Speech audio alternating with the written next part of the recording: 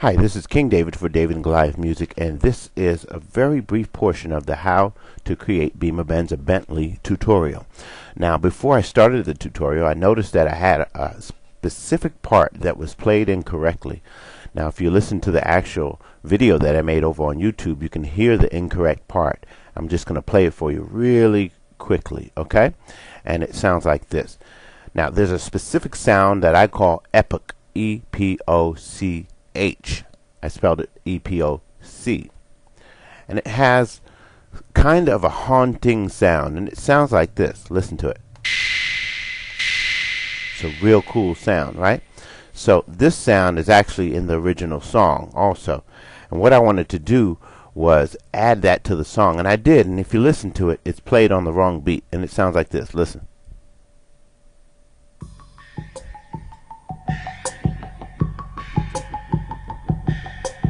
So I played it on the and beat. I played 1 and 2 and 3 and 4 and 2 and that was wrong. It should be played 1 2 3 and 1 2 3 and. So instead of playing it like this, 1 2 1 2 3 and 1 2 3 and, that's the way it should have been played. I played it on 1 and 2 and 1 and 3 and 1 and. You get it? So we're going to adjust that. It's no problem. All I have to do is go to my piano roll. Since I have all the right notes already, all I have to do is change the rhythm. So these were one step over. And if I highlight the whole line, I can just drag it one step over. So I had it one step over. All I'm going to do is drag the whole line one step to the right. And that changes everything. Now let's listen to it incorrectly so you can hear the difference in how it really changes the track. All right, listen to it.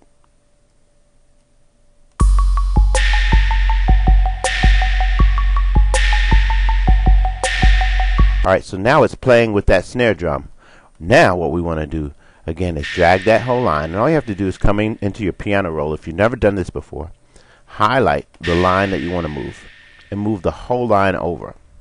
Alright, now let's play it and listen to the difference in the effect that it has in its right place. So whoever made the track first understood that this is going to be the best place to put that sound.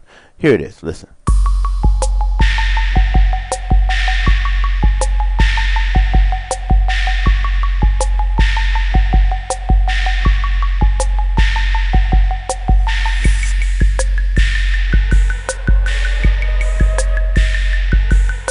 Alright, makes it sound completely different, and I'm so glad I got a chance to change this before I actually created the tutorial. Now the tutorial will be available this evening, somewhere around 6 p.m. Eastern Standard Time.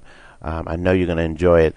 Every part of this song has been recreated and recreated down to the T. And I'm going to teach you how to create this track from the beginning all the way to the end. Then I'm going to show you how to mix them. Now the good part of a beat class tutorial is that you get to get an inside bird's eye view of a professional recording using FL Studio, and then you take those techniques and apply them to your own music, and it makes you an instantly better music producer. You can just ask the many of thousands that I've helped already around the world. This is King David, beatclass.com, David and Goliath Music, how to make Beamer, Benz, or Bentley tutorial using FL Studio.